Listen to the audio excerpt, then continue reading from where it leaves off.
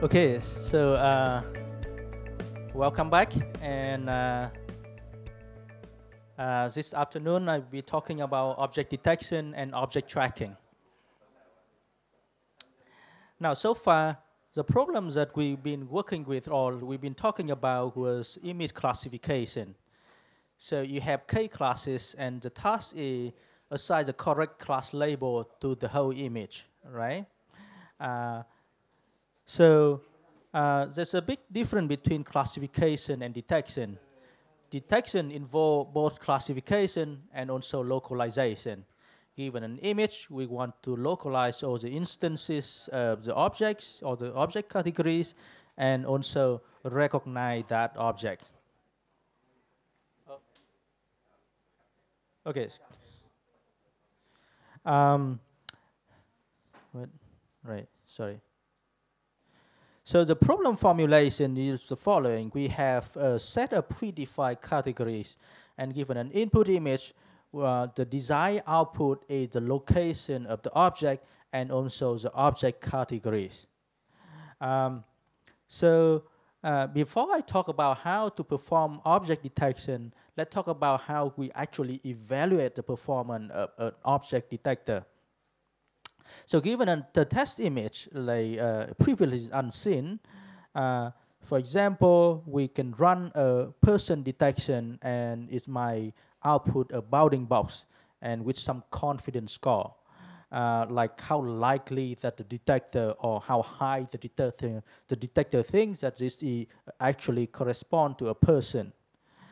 So you run it that, that is the first detection, the second detection, and so on and so forth. And you can rank the detection based on the score. You can go down from the rank list. The one with the highest score is the first output, and the second output have lower score but still a person. The third one has even lower score and it doesn't correspond to a person.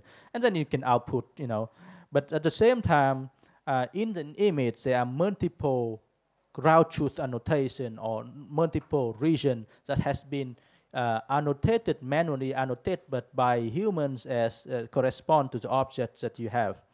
So essentially, given an image, we have a set of ground truth bounding boxes for the location of the object, and the detector will return a ranked list of the predicted output. So the ground truth is the purple box, and the output by the detector is a set of region with the score, which is the orange box here. All right. Now, usually we sort the output based on the confidence score or the score of the detector. Say, as I said, the top one, the score is 0.9, the next one 0.8, so on and so forth. Okay, and for each of the detection we can consider, we call it a true positive. It actually overlap highly, it overlap a lot with one of the ground truth bounding boxes. Then we call it a true positive. It's a true detection. The one that doesn't overlap with any ground truth bounding boxes or has very low overlap scores, and we call it a false positive. It should not be detected, right? So you go over, and at some point there's some detection. The ones that, the bounding boxes that does not correspond to any ground truth equal to false positive, right? Now, usually for detection, we need to pick a threshold, like for, based on the score of the detector. If the score is greater than the threshold, then we return the detection. We say, okay, these are the objects that I detected. The detection with lower scores, then you just discuss them. Okay, this is the detection score is too low. We're not even to consider them. So usually the evaluation metric is the following. Based on the threshold T, you can count the number of true positive. Remember, the true positive is the ones that have detections that have like highly overlap with that detection. So it's called true positive. And the precision value at the threshold T is the ratio between the true positive over all the things that you call positive. Essentially, among all the things that above the threshold T, how many of them actually correspond to true positive, such called the precision. Yes? So among all the things that you say they are positive, how many of them are actually correspond to the true positive that has a correct ground truth correspond to it. It's called the true positive, and this is called the precision. And another important value in detection is called the recall. It means that of all the ground truth bounding boxes, all the objects that you're supposed to detect, how many of them you actually detect. So in this case, it is the ratio between the true positive over all the number of ground truth objects. So that's the recall value. Yeah. So detection is the game balancing between precision and recall. You can have a detector that have high recall by basically lowering the thresholds, and in this case you have higher recall because you detect more objects, but at the same time if you do so you might lower the precision. At the same time you can restrict yourself to something very high, very confident. In this case you have high precision but you have low recall. So normally by varying the threshold you can plot something called the precision recall curve, which is basically the characteristic curves that tell you how good this detector is. Essentially, the ideal curve is the one that goes from the top left corner to the top right corner and then go down to the bottom right, in this case. And usually, in a paper, to succinctly summarize the performance curve, you might use the area under the curve, and in this case, it's called the AP. It is short for average precision, basically the average precision at different threshold. One of the nice things about this evaluation metric is you don't have to pick the threshold, or essentially you consider all the threshold and then you can summarize the performance of the classifier of this. So to compare different detectors, you can compare the two performance curves, or you compare the area of those curves if you want. All right? Is there any question on average precision, precision recall, or how we evaluate the detection performance?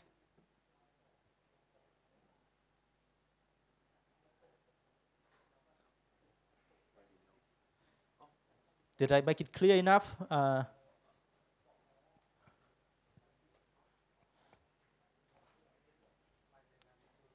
We have a question right here. So let's start. What do the two colored lines represent? The two color lines, usually you have the precision recall, and you would assume that this precision recall is somewhat like it should decrease monotonically, in the sense that if you have one higher recall, then you can lower the precision. So essentially, there's a procedure when you can assume something like that. Okay, so essentially, not just based on the threshold, based on some other value, you can make the curve a little bit higher, like by flattening it out. But I think just you one. Yeah. Hi, I understand that these bounding box, which corresponds to ground truth, and the other one which has been detected, has some similarities, score matching at the backside. Yeah. And I'm just curious to ask how these ranked are put up, like 0.1, 0.2. Is this hypothetical, or maybe some standardized, or maybe some our own guess? Sorry. So, no, I haven't talked about how to compute those scores yet.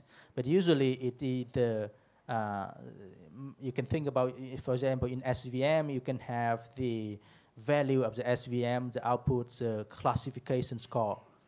They tend to corresponding to probability, but they might not be probabilities. I see. I thought perhaps the distance between maybe the images values captured and not captured from the bounding box. No, so that is the overlap. Intersection, yeah. So the intersection over the union is how we decide whether this is a true positive or true or false positive. So that is basically based on the ground truth box and the one, so you can compute the overlap score. But the number on top is the score that output by the detector, that we're going to talk about it very soon. Okay, thank you. All right, I hope to make it clear before we move on. Any other question?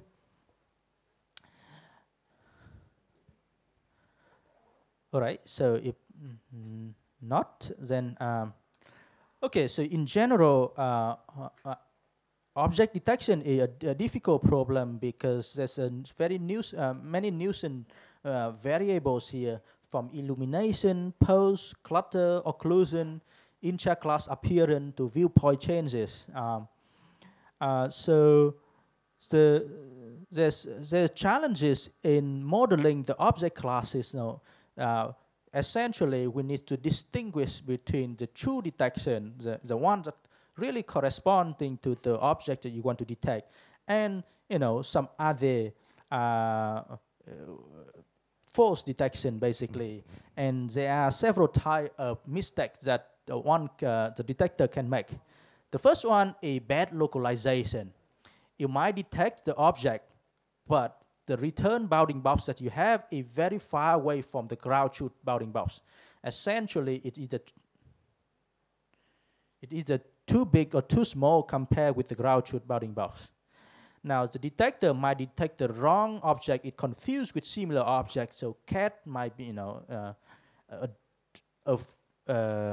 cat might be mistaken as a dog because both of them are furry.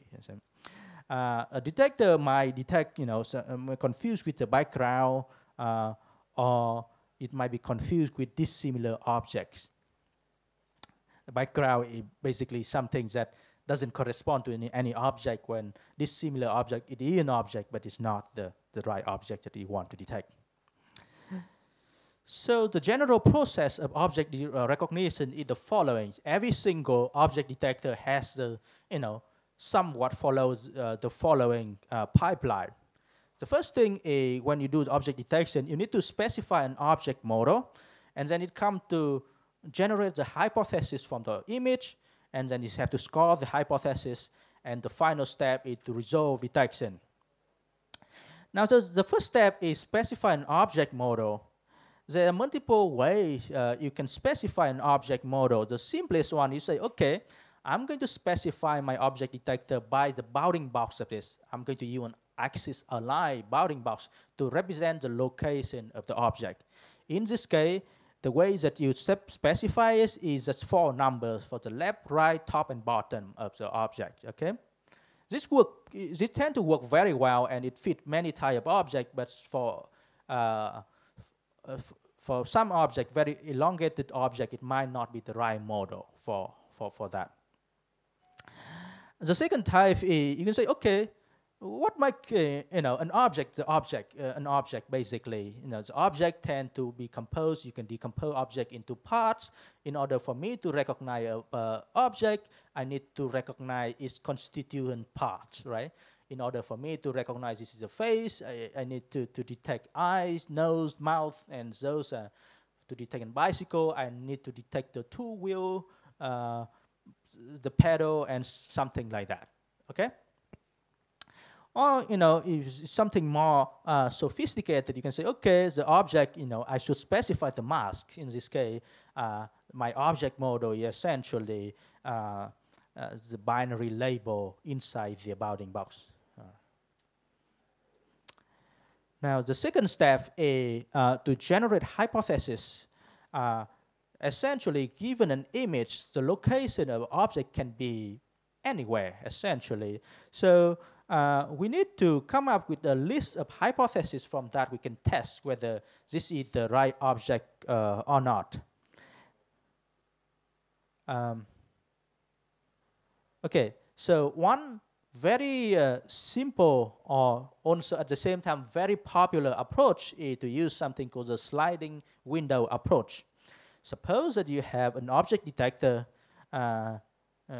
assume it's pedestrian, for example.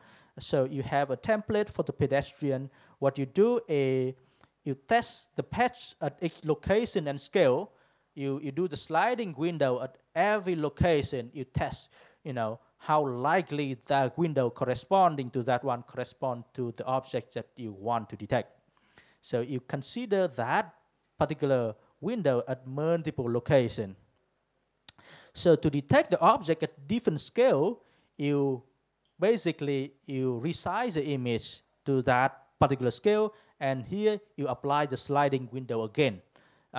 note that the template did not change the size, the image changed the size. So essentially, by doing so, you do the sliding window at multiple location and scale. So that's how you evaluate. So that's one way of generating multiple hypotheses for the location of the object. Now imagine if you want to test, detect object with different aspect ratios, and you have to basically change the aspect ratio. So essentially, object detection to coming up with, on the second step of object detection, is coming up with the set of hypotheses that you can, from each of these, you put it through a classifier, and then you evaluate how likely it corresponds to the object. Okay. The problem with the sliding window approach is it's very time-consuming. As I said, here you consider multiple location and multiple scale. That is usually the old way that we have been using, but recently, or maybe 10 years ago, there's a second approach. It's something called try to generate the hypothesis based. It's called the region proposal. Essentially, it's starting from low-level Q of an image. It's going to generate several locations of bounding boxes that most likely to correspond to the object. So how it works is, for example, this is one of the approach for generating the proposals. It's essentially starting with the low-level pixel value, low-level color information, and then it progressively groups them together, and then from that it generates the bounding boxes which is corresponding to what it thinks it might be possible location or correspond to the object. So you start with the pixel, and you group the pixel of similar color together, and in vision we tend to call it superpixel, which is the pixel that correspond to a group of pixels with some similar property.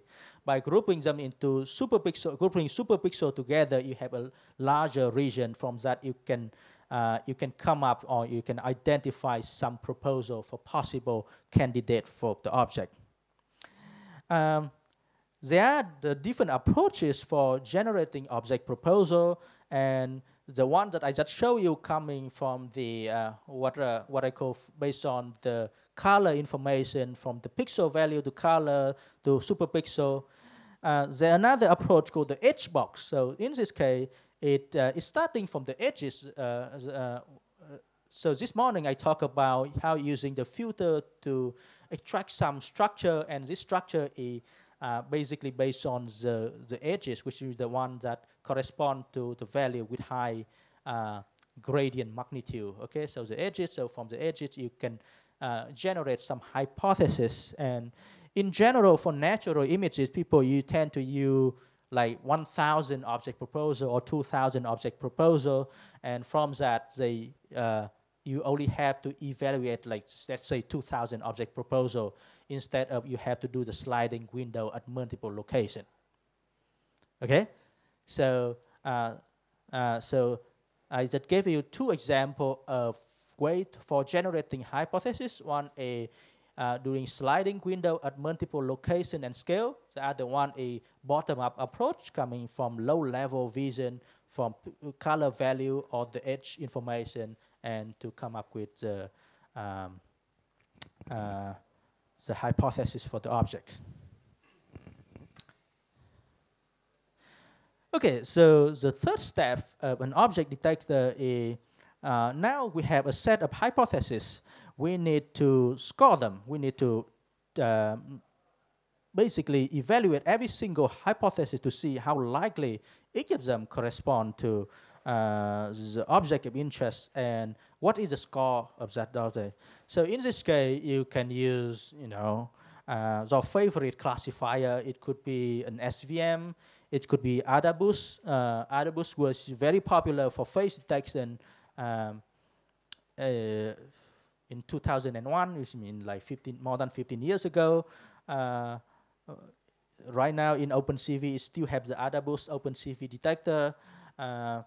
But you can also have SVM, nearest neighbor. You can, all you need is a classifier, and in this case, given a region, classify whether it's the object or not. And we already talked about image classification. Okay. So nowadays, most of the detectors is actually based on CNN features. So 10 years ago, people used handcrafted feature like sieve and hawk, or the things that we talked about this morning. But now it has been essentially, you fit in the network, the image patch to the CNN network, and then it output a classification score. Okay. And the CNN or classifier has been trained to separate from the positive example from the negative example. All right, and the final step of object detection is, oh, why did I say object recognition? Is it to resolve the detection. You might have multiple hypotheses, and the hypotheses might overlap with each other. But you have, when two things are overlap too much, you might want to keep only one. So one of the common approach is to perform something called the non-maximum suppression. Essentially, if two bounding boxes have highly overlap with each other, you keep the one with the highest score, and then you suppress, you remove all the detections that overlap with the one that you already output. If the overlap, in general, the threshold you use is 0.5%, the intersection over the union. If it's greater than 0.5, then you suppress the one with lower score. Okay, so this step is called non-maximum suppression. Essentially, let me say it again, non-maximum suppression is you go over the hypothesis that you have in the order of the classifier. You keep one if it doesn't overlap significantly with any of the boxes that you already output. If it overlaps with one of the ones that you already output, which is the one that higher scores, then you that remove it. Yep. So that is non-maximal suppression. Yeah. For example, in this case, what should I say? Anyway, so the second step, another type of resolving detection score is also often used based on the context or reasoning. For example, you can say that car should be on the street; it cannot be on the facade of a building, or pedestrians should not be seen on top of a tree or something like that. So essentially, after you score all the hypotheses, use some extra information to resolve some to remove some false positive cases. Okay, so one of the early work that worked quite well for pedestrian detection is something called the dielectric pedestrian detector. So this one is the template for the detector is of the size 64 by 128 pixel window. So that's a template for the pedestrian, okay? And the feature for evaluation is based on Hawk. It's a histogram of gradient, which is the feature within a window. And to score a window, we can use a linear SVM to score the window. And the fourth step is to perform non-maximum suppression to remove overlap detection with lower score. So this was a popular approach for pedestrian detection up until 10 years ago. All right, is there any question on? So what I just talk about is the four steps or the four common steps in object detection. I stop here for some question. I missed something in the previous slide, and can you explain again? Because I missed something. Oh, this one. Yeah. Um, Can you explain again? Yes. So, for example, so the one you have the fourth step is to use the context to remove false detection. For example, in this, for example, I don't know if you can see, there's one detection of the pedestrian on here. Based on the local information, the gradient of this, it looked like a person. But using the context, you know, a pedestrian should not be on top of a pole on the street normally. You don't see that. So you can use that contact information to say, okay, this is very unlikely to correspond to a pedestrian. Let me remove it. So, so those are the classifier evaluate a detection based on the thing within the object bounding box, within the window. But using context, it means you use the thing outside it.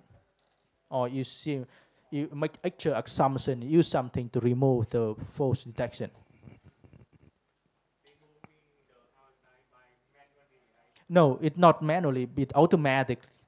But you come up with some heuristic. Okay, if let's say, very simple, let's say you assume that, suppose that you go outside on the street of Bangkok, you take a photo, you should not see a pedestrian on the upper half of the image. Something like that, okay? There's some other methods that automatically figure out the ground plane of the street and the facade of the building. So, but something that I just told you that are very simple, but you know.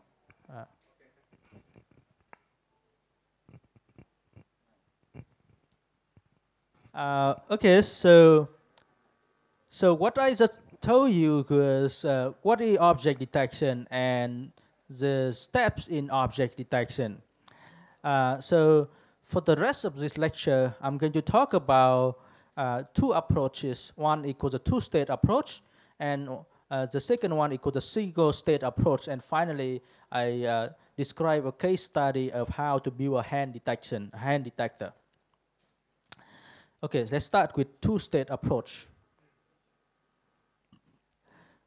Two-state approach is the following. It's called region CNN or RCNN.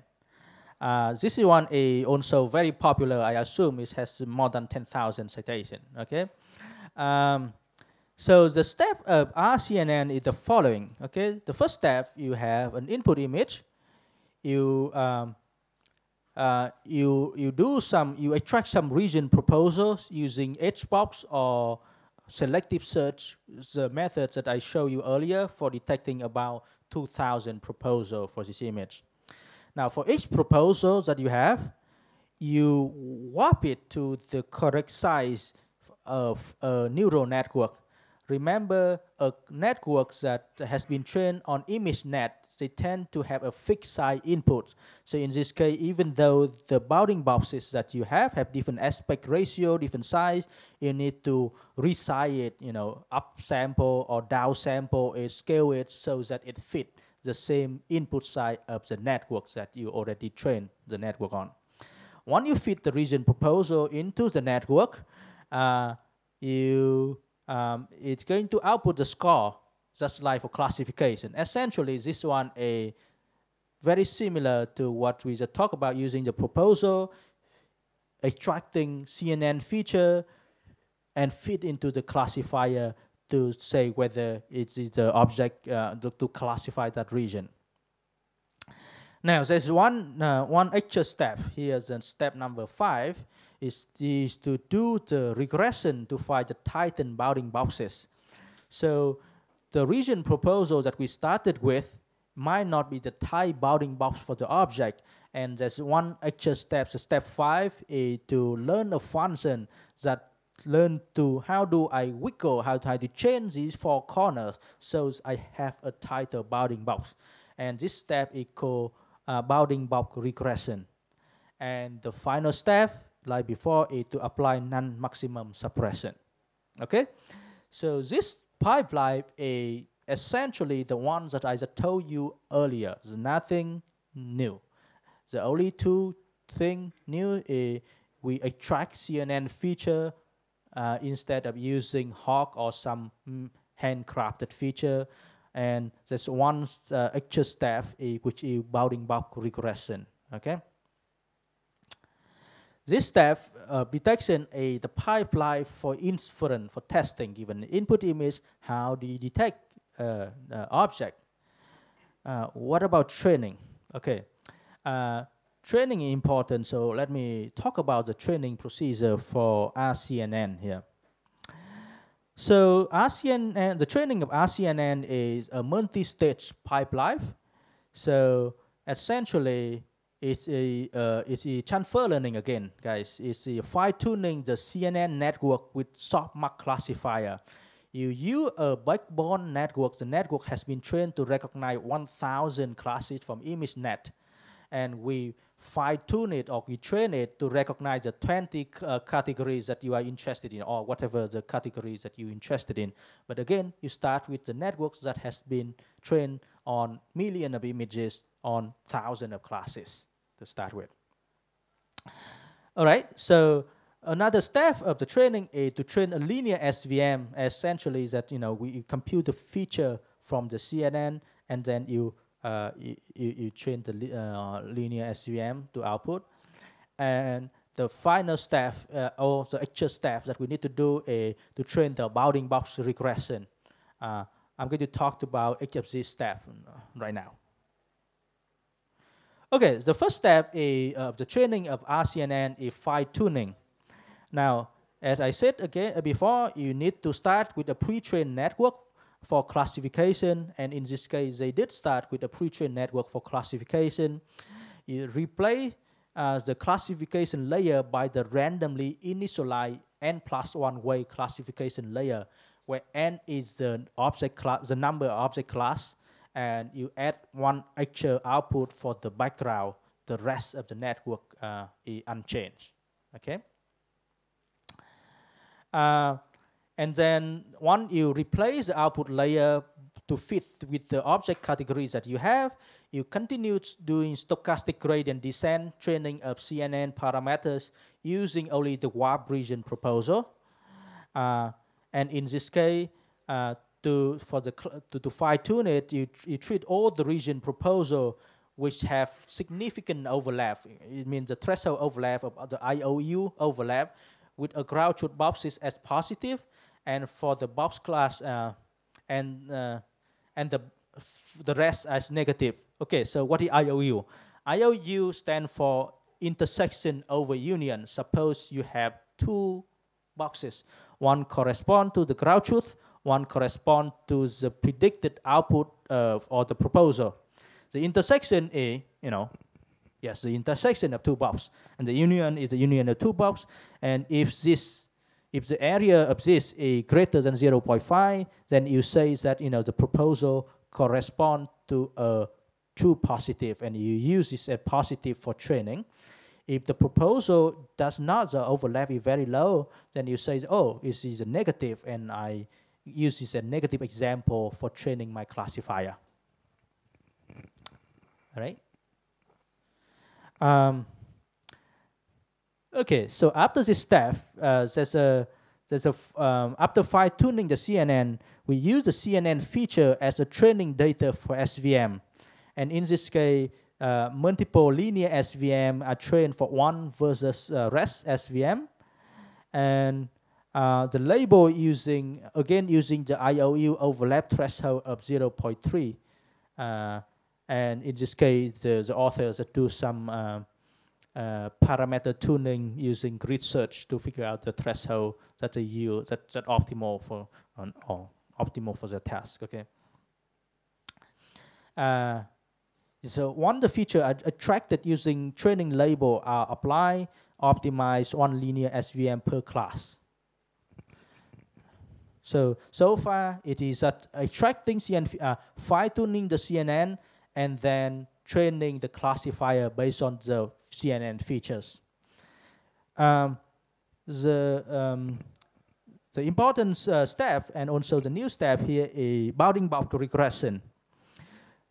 Essentially, the goal is given a proposal with some like four corners, left, right, top, and bottom. You want to regress it to a tighter bounding box that correspond to the object. Okay, So the training data for that is an n training pairs of the proposal and the ground truth.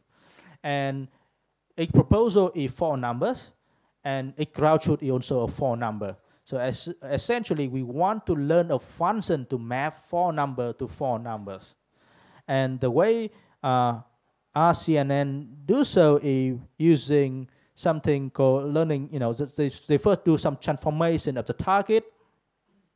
So the transformation is defined, okay, the predicted ground truth bounding box is a linear function based on the width and the location of px.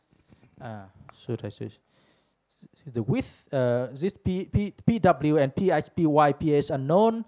So these are the things that we need to learn: dxp, dyp, and the regression target is defined based on the ground truth and the proposal. So essentially, we want to learn dxp to map with tx, dyp to map with ty, and this dwp to map with tw. So we want to learn 4 regression functions to map from px, py, pw, ph to tx, ty, tw, th here. So these are target values. And the regression function are 4 regression functions. So what is P?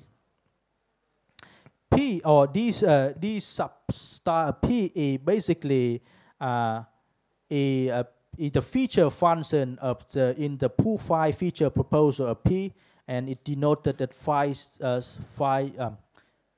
sub phi of P. Okay. So you learn this regression function using grid regression, basically. So essentially, define the target and learn 4 functions to map from the feature vector to the target value.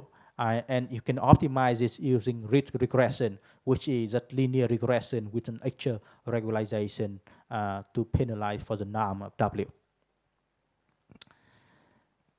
Okay. Oh. I think it's good time to take some question.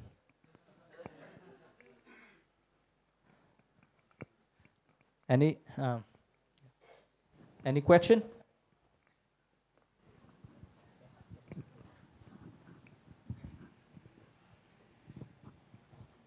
Can you explain again about like the value of P? Like what is the phi of P to train the regression bounding box? Yes. Yes. Okay. So essentially, so this is the target variable. One we estimated, right? Then we can using this formulation to regress from the proposal to the ground truth. Now, to learn to map to this target variable, we want to use the deep learning feature, the one that describing the region. Okay. So what it is? So D substar P is a linear function, which is as a feature vector on this region P, and there's a vector that tells us how much correspond to it. So it's a linear function of the feature phi sub P.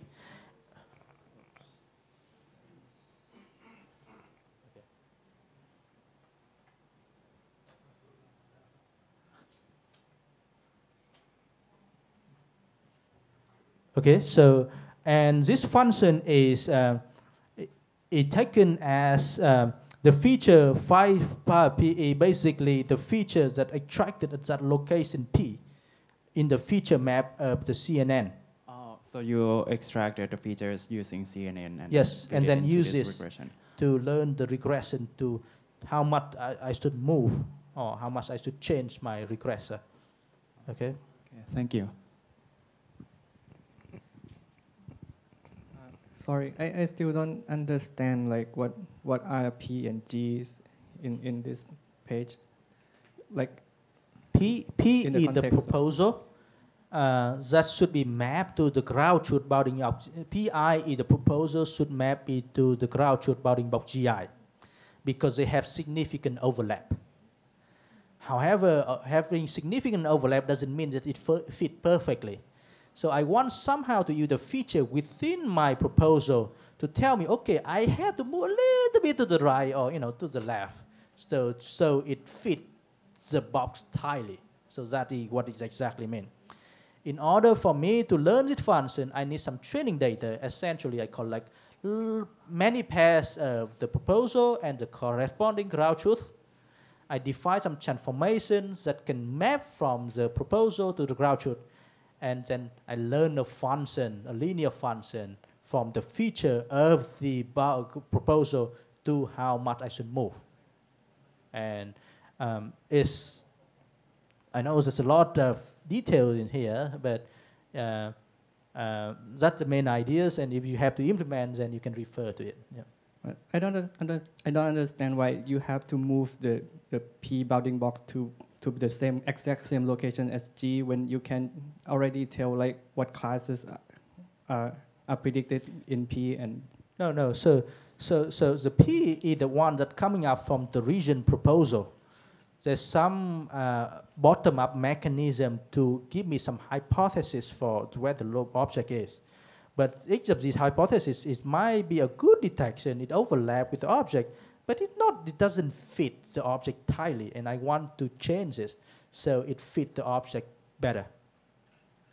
So this is to correct the correct for some boxes. small misalignment. Let's say that. For big misalignment, you cannot because you actually you evaluate multiple hypotheses at different locations. So that essentially you do the localization by evaluate multiple locations, and you use this step to kind of refine the location. So this is independent from the object detection process. This is independent of the window classification process. You have the hypothesis, you have to classify it, you have to score them, how likely is the object. But then once you have the score, you have to refine the bounding box.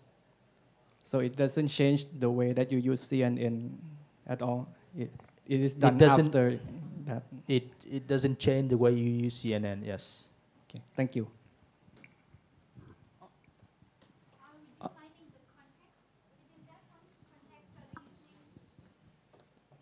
There's no contextual reasoning here. Not yet. Yeah. For the location, is from the linear ligation, but why for the width and height, we take the function like log on this one? Yes, you need to go back into, because log basically in the scale space, when you take the log, it becomes linear. So in images like, let's say when you upsample an image from 1 to 2, or you downsample from 1 to 0.5, you want to say, okay, this is the opposite of each other, but you can see that if you just subtract in linear with 1 minus 2, it is minus 1, 1 minus 0.5, it is 0.5. But if you take the log scales, it becomes linear. Okay. Thank you.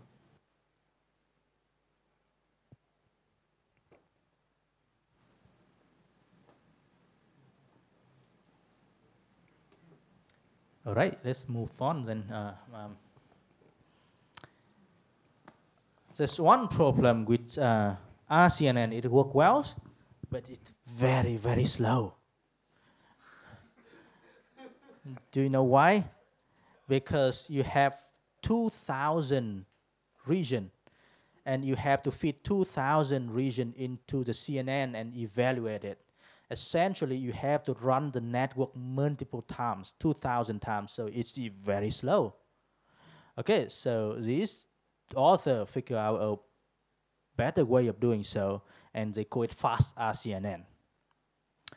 Fast RCNN is almost the same with RCNN with the following modification. The image is fed into the network only once. You have a feature map. And for each region proposal, you pull the information within the proposal and use it for evaluation. So remember before, for each region proposal, you extract the image patch for that proposal and you feed into the network. Now, what you do is you feed the entire image to the network and you have a feature map. And look at the region proposal, you actually pull information within the proposal in the feature map. So you can think about it, the RCNN look at the region proposal in the image space. This one look at the region proposal in the feature space, the one that already done like output the convolution. So that's why this step can be done only once and the remaining step, so that's why it's very fast. Yeah, so that call it fast RCN. It's exactly the same or almost the same with RCNN, except the region proposal, the pooling, the information for evaluation is extracted at the feature maps, not the input image.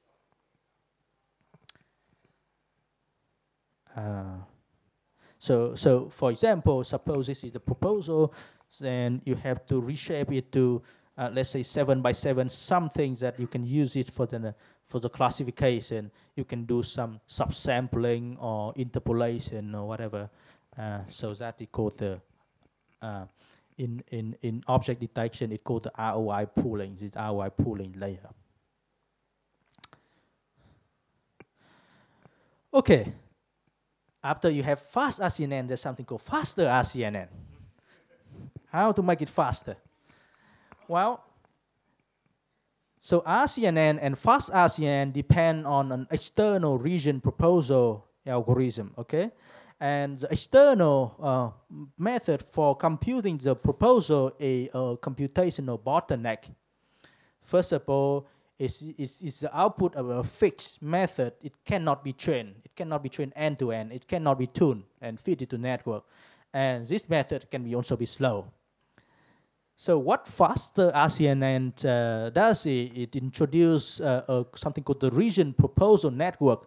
You say, okay, wow, I can learn to come up with a list of proposals myself. Why do I have to rely on some other method, external method to do so? So faster RCNN essentially a fast RCN with a branch to come up with a list of proposals. Okay, so the region proposal from or it called the RPN, like region proposal network, used by fast RCNN for detection, and without it region proposal network or branch, it is simply fast RCNN. Do you have a question, or okay? So the region proposal network is built on top of the feature map itself. It is built by having two additional convolution layers. The first one encodes a convolution map positioned to a short example like 256 dimensional feature vector, and the second output an object NIST score and regress the bounds for K region proposal relative to the various scale and aspect ratio at that position. So essentially, it learns a network that for each location, looking at the feature at that location, it tells you, okay, how likely if I have to change one of the default boxes anchor at that point, how do I change this so the box corresponds to one of the objects? It might not be the object that you're looking for, but it corresponds to some object. So that's why it's called region proposal, the region that corresponds to some object, including the object that you're looking for. Okay, the next one is called mass RCNN. Mask RCNN is basically faster RCNN with an extra branch to predict the mask. So before faster RCNN going to predict the bounding box and the score for the detection, mask RCNN have an extra branch to predict the mask for the bounding box, and it's called mask RCNN. And here's some results of mass RCNN. It worked pretty well actually, and you can Actually, you can download the code.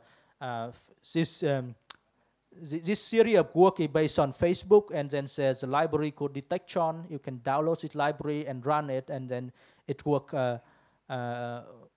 very well. The only problem with the Detection is built on Cafe, which is sometimes it's harder to install than some other deep learning library like PyTorch or TensorFlow. This day, normally when you have a library, what I suggest you before you spend a lot of time doing installation of the library, if you want just to test it out, the first thing I suggest you to do is to look for the Docker image of that. You test it. If it works very well, then you spend some effort installing the library. If it doesn't work, then forget about it. All right?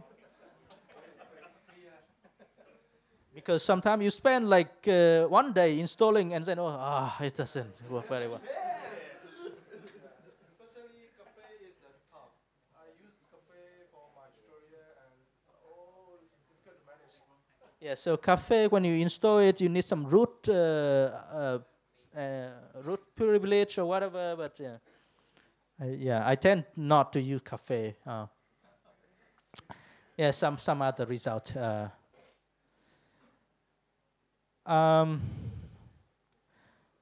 Okay, so that basically it concludes the part talking about the two-test approach. Which any question? Yes, there's one at the very end. Okay.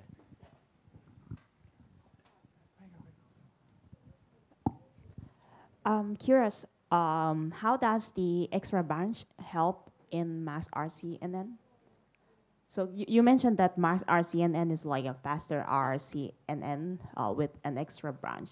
Yes. So I'm just still curious, like how does the extra branch help with the detection? I don't know if it actually helps with the detection or not. It's just, no, I don't know enough to tell you how much it helps. I just know that you can think about it as an additional branch. So whether it helps or not, I'm not familiar with it to tell you. And what is the benefit then? Oh, the benefit is you have a mask.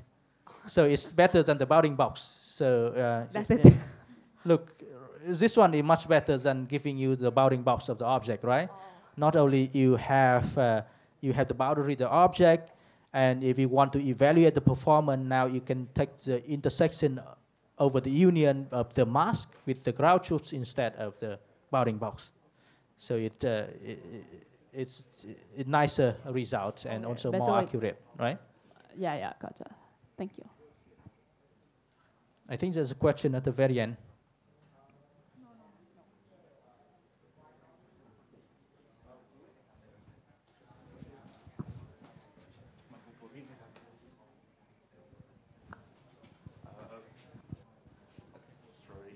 Okay. In the traffic light, it have something look like a person. Why it don't detect like person? Yes. Example, if it have some person from a bit far from here, and the size it will be the same, it will be detect. Well, good spot. I think true, but maybe in this case, why it doesn't detect as a person, maybe the object is quite small in the first place, and maybe based on the context of something surrounding, it doesn't think that it might not be a person. I guess. Yeah.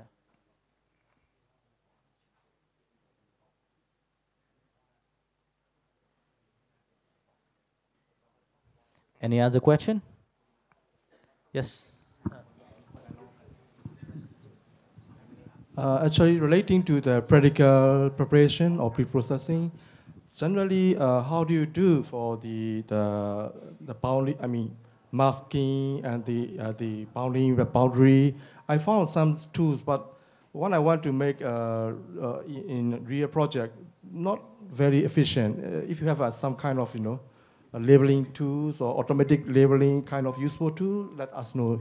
Yes, so I suggest OpenCV4 has a labeling tool called CVAT, CVAT Computer Vision Annotation Tool. is it can be installed in local machine, or you can push it to Amazon AWS and then available.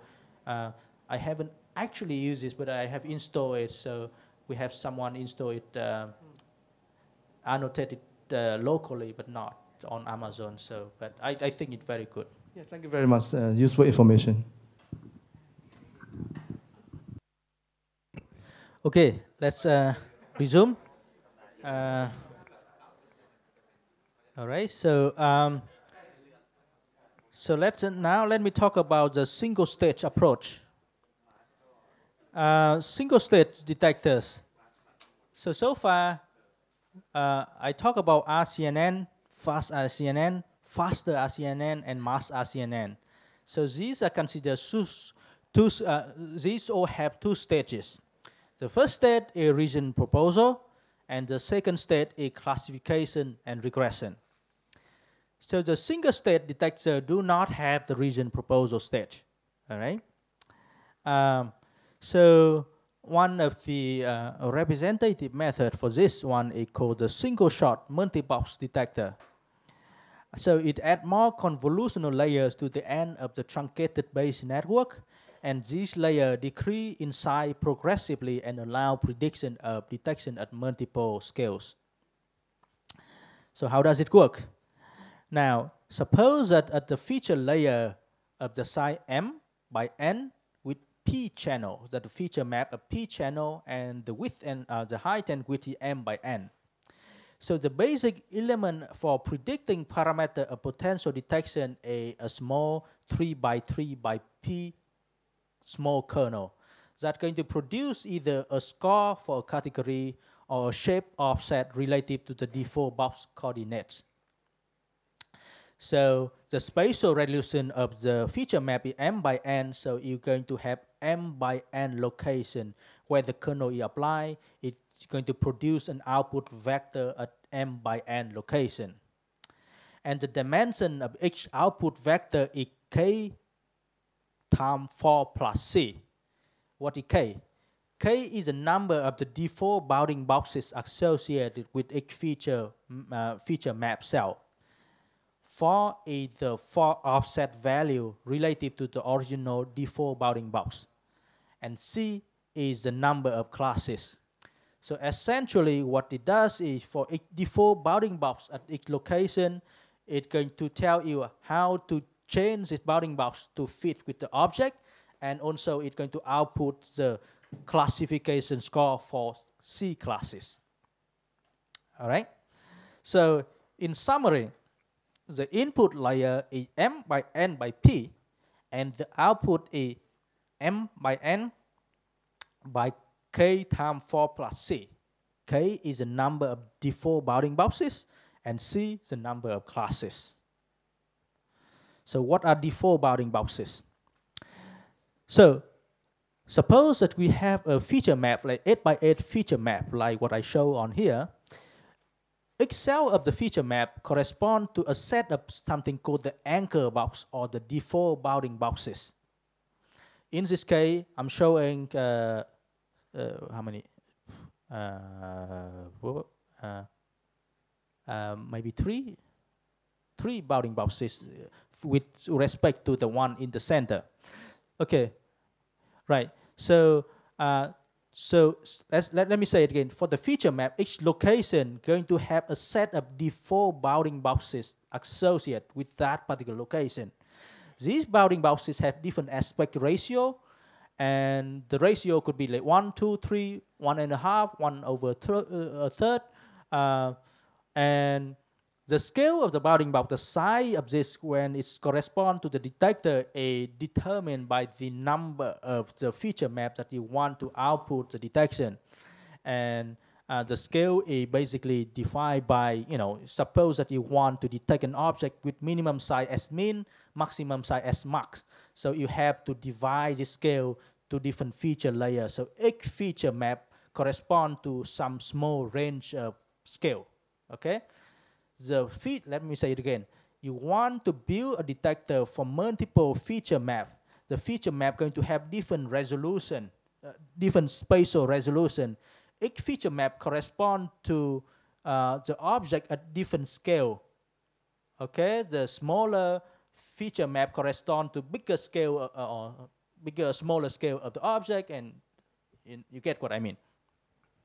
Okay, so the scale is determined by the number of feature map and the minimum and the maximum that you want to detect.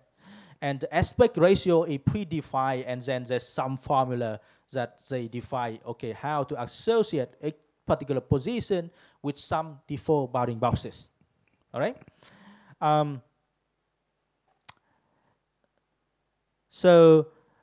Once you have the default bounding boxes for each location, you match a ground truth boxes to the default box with the best IOU. So essentially, a ground truth box has at least one correspondent, and you match the default boxes to any ground truth box with the IOU greater than 0.5. And now the training is that essentially similar to what you've done with the RCNN. You train using the feature inside the correspond to the location of 3 by 3 by P of the feature map. You're going to learn the classification for C classes and also the regression parameters. So for each box, so for each location, you have the default boxes, and you learn how to regress from that to the ground truth box, and also output the score. So training is, so the objective function consists of two parts. One is the confidence score, which is for the classification score. Of course, you want to output the correct class. And the location score, of course, you want to the output bounding box to fit, to precisely with the with the ground truth location. Now, so there's one important step in object detection that I haven't talked about that I should tell you now, which is hard negative mining. What happened in object detection is you have an image, and the number of positive examples outnumbers by the number of negative examples. Okay, so you have many more negative examples. Negative examples are the ones that do not correspond to the ground truth. So in general, you have many more negative, and you have fewer positive. If you don't balance this well, then you focus too much on the negative sample, and it doesn't learn well the positive concept. So, but you don't know what sample to use as a negative, so you want to use the ones that most maximally confused with the positive one. So that we call the hard negative mining. You should only of all the negative example, choose the one that can be easily be confused with the positive example, and use it for training. So that's going to help you or not to waste too much effort on the easy example. So for the SSDs, the step in this case, after the matching step, most of the default boxes are negatives. And this creates the imbalance between the positive and negative. So what they have is they have the evaluate the proposals bounding box. The one with the highest score are used for as a hard negative for training further. Okay, so I've been talking about the general object detector, but there's one particular class that is extremely important, which is phase detection. That and it has a lot of application, and I should. That's why I want to talk about it also, because this is a special class which is very important. Now, nowadays, a lot of the, one of the things that people like to use is state-of-the-art called the single-state headless phase detector, or SSH. And it's a method which is similar to SSD to detect phases, especially tiny phases. Now, it has scale invariant, which is achieved by using 3 detect modules on 3 different size feature maps. And it's use context module, which makes use of context information. Let me tell you a little bit about it.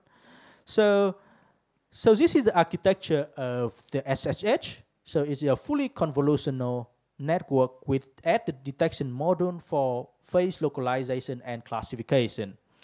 Now this approach is also a single stage. It doesn't have the proposal step, okay? So essentially it has multiple proposals at each location, and it do regression and scoring at the same time. So SSS regress a set of predefined bounding boxes called the anchors at each location. Remember, each location has some anchors, and each anchor, the scale of the anchor corresponds to the size that it's responsible for. So it's very similar to the proposal or bounding box regression in faster RCNN or SSD. Now, but in the case of SSS, they use a single aspect ratio, and the author reported that there's no performance improvement with multiple aspect ratio. Probably because the faces are roughly square, so they can just use a single aspect ratio in this case. For the detection modules of SSS, there's 3 detection modules are used.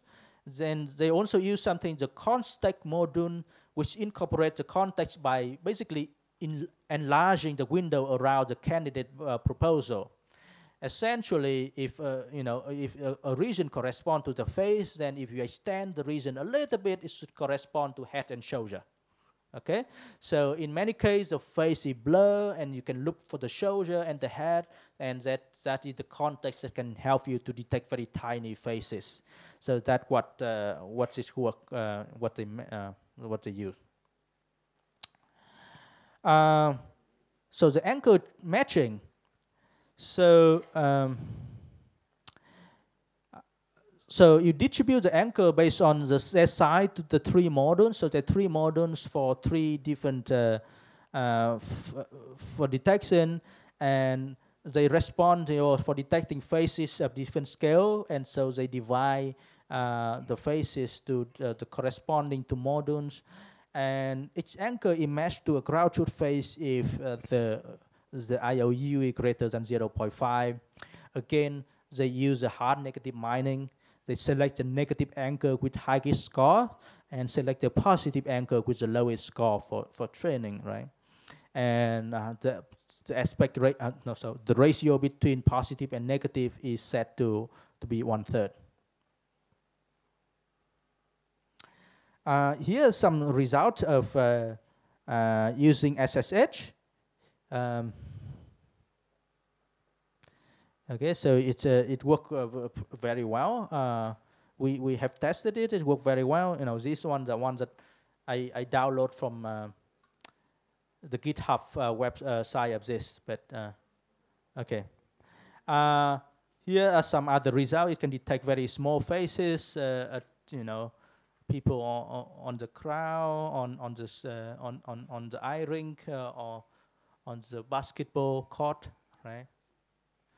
Now the only problem with SSS is use Cafe, and Cafe is hard to install, and I have it installed on my machine, but after installing some other library, it get broken, so I could not run SSS on my machine yet. But so I run it something on. There's another one that's easier to install with PIP. It's called the MTCNN, which is also very popular for face detection, and I'm showing you some. So this is basically the face detection that we just got here. Well, this is the easy image anyway. This is the image that we took this morning for detecting faces. So it detects most of the faces. It actually have a full positive right here. Okay. But did you see the face here? All right. I hope you see something. Okay. Well, of course, it's still not as good as this face detector. Are you ready to see? Right, this one is extremely good, very hard to beat. Yeah.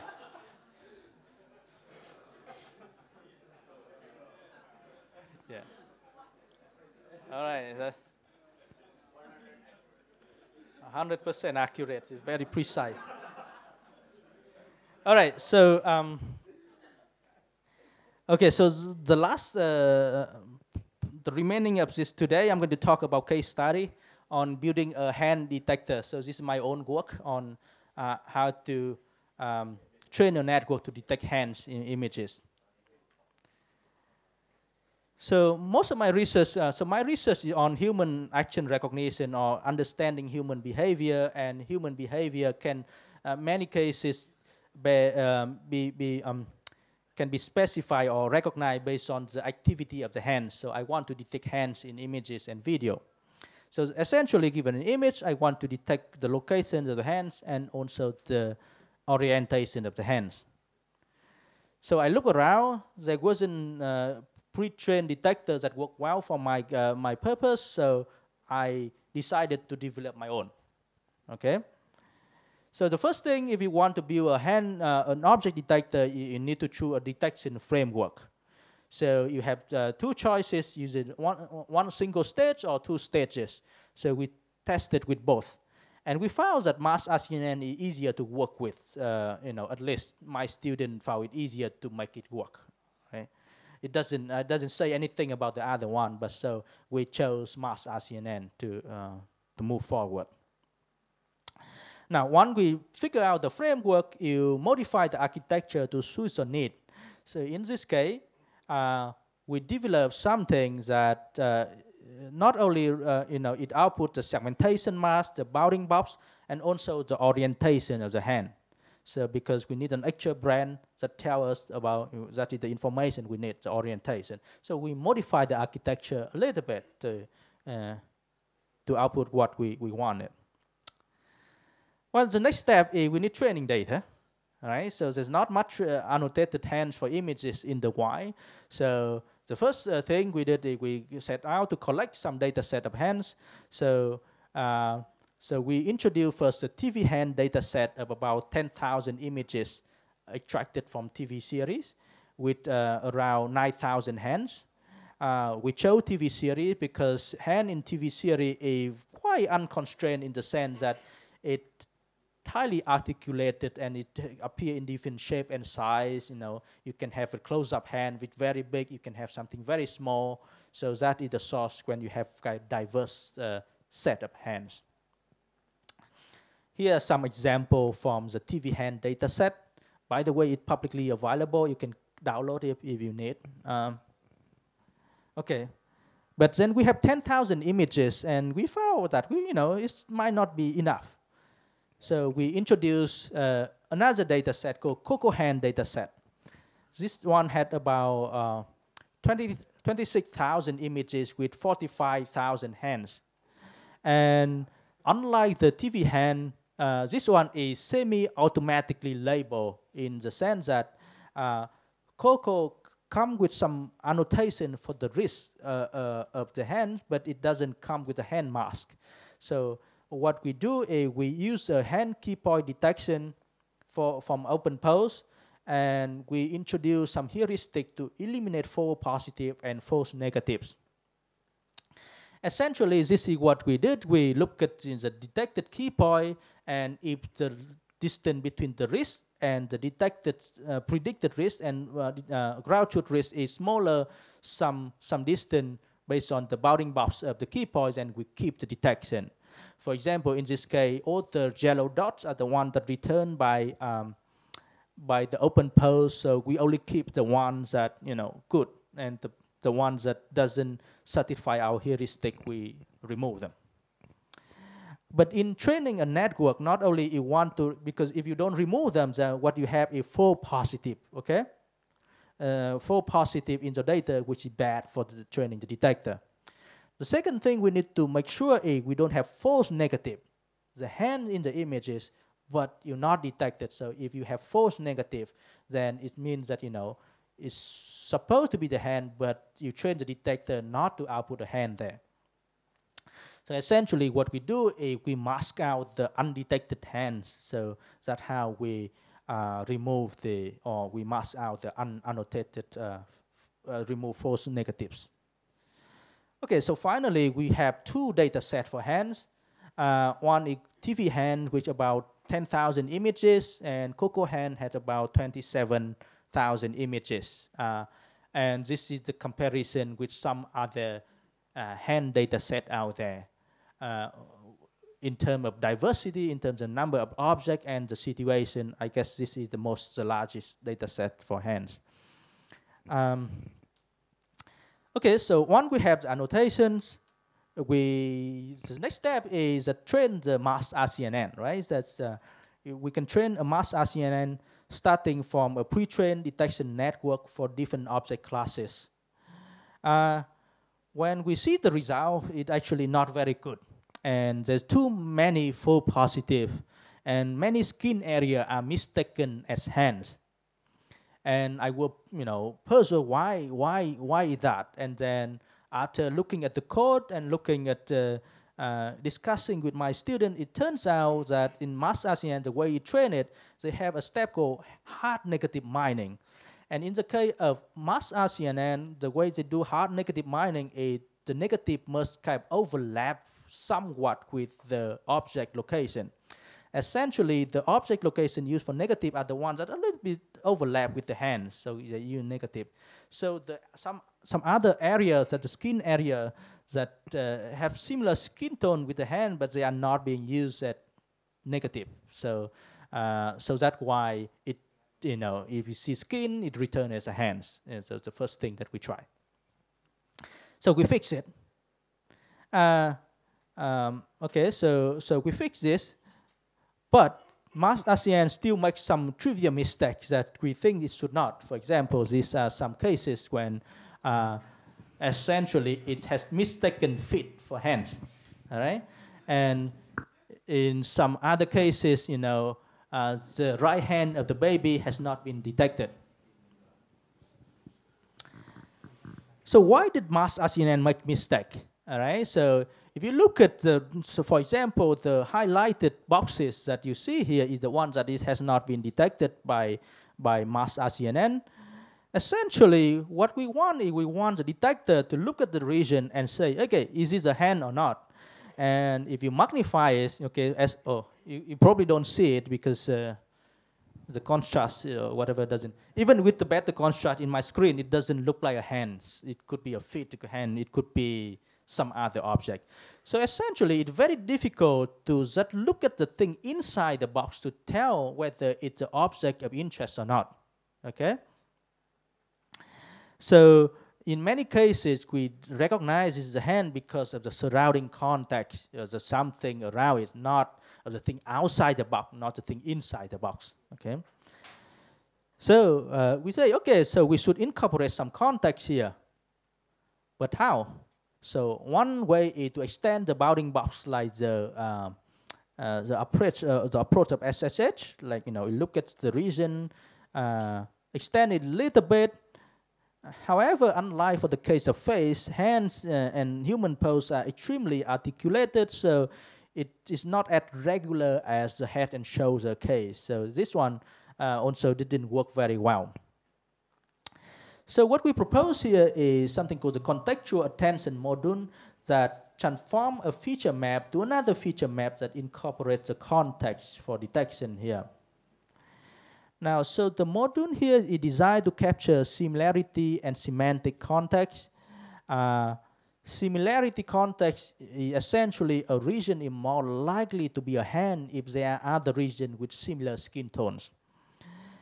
Semantic context is essentially the location of a hand can be inferred by the presence or absence of other semantically related body parts such as wrist and elbow.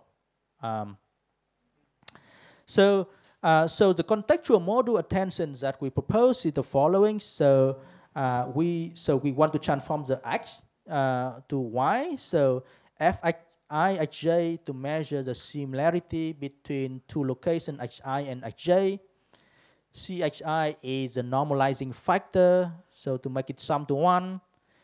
K is a number of imaginary body part category consider, now it doesn't have to be something real, but like you can think about elbow, one arm, something like that. And so we also incorporate the probabilities that Xj belong to the part category K. And Dij is the distance between the two positions. And so the function hk code the probabilities that the distance between a hand and a body part of category K, E, D, I, J. Well, I know there's a lot of numbers, but essentially you can come up with a parameterization for this function, and then at the end of the day, you have a set of learnable parameters that you can learn together with the detector. So if you do so, then what we get is we train something, we call it hand CNN, which is the combination of mass RCNN with a contextual attention module, and it outperforms the state of the art by a large margin in this case. If you want a hand detector for kind of like unconstrained situation in images, then I think we have the best detector. So this is also the precision recall curve of hand CNN. Now, one of the lessons that you probably already all know is that the data is very important, and in this case, we see that the Coco hand data set improve the performance a lot. So that by having more data, you improve the performance of the detector. So hands is important, data is important. So let me show you some of the results comparing mass RCNN and hand CNN. So on the left is the result of mass RCNN, on the right is hand CNN. Again, the left is mass RCNN, and on the right hand CNN. Well, so of course, the hand CNN is not perfect, and it still makes mistakes. So these are some typical mistakes made by the method. So I'm almost done, but maybe let me show you some more, a little bit, few more results, and then I'm done. So this is detection, frame by frame detection.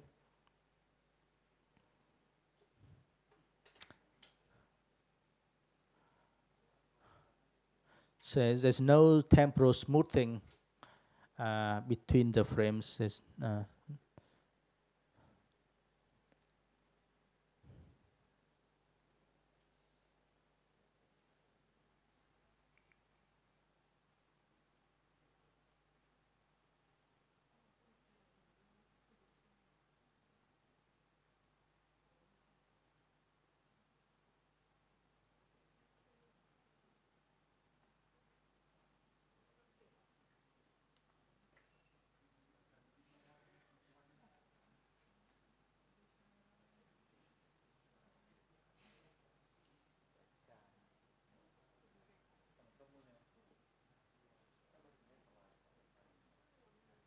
Also, there's an online demo if you want to try your own image from that link.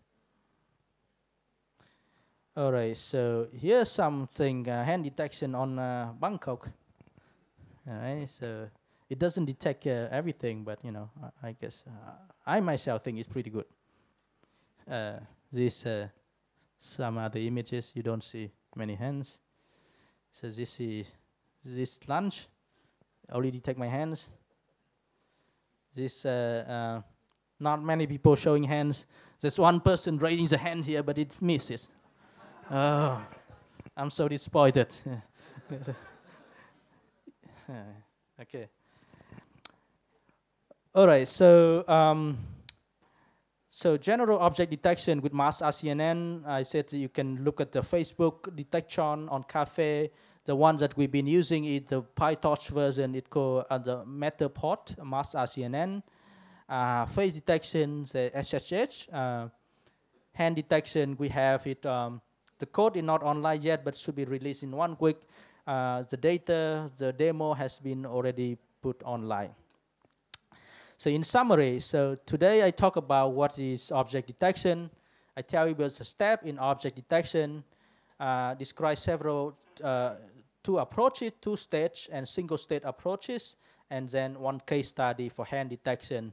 So this hand detection work is also very recent. This has been accepted for ICCV 19, which will be presented in 2 months, I guess. Okay, thank you.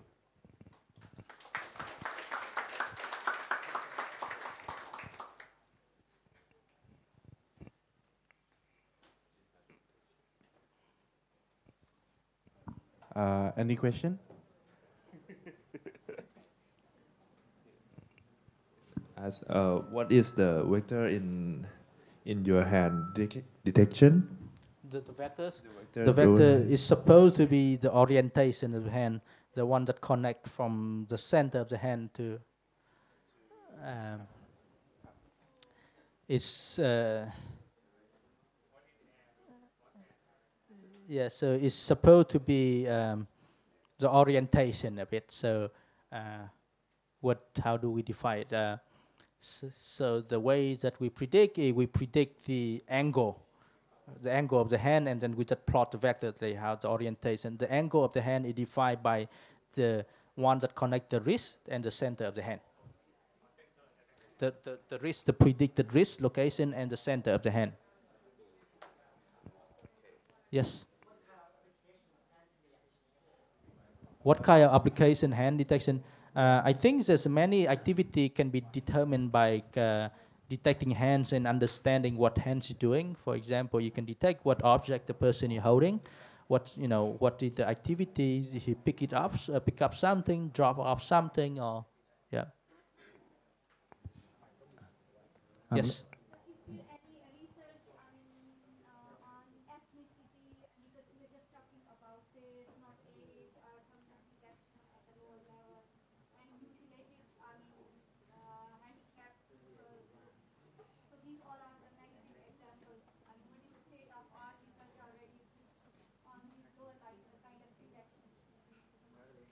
I'm not sure I understand the question. So, detecting. Can you repeat what you just?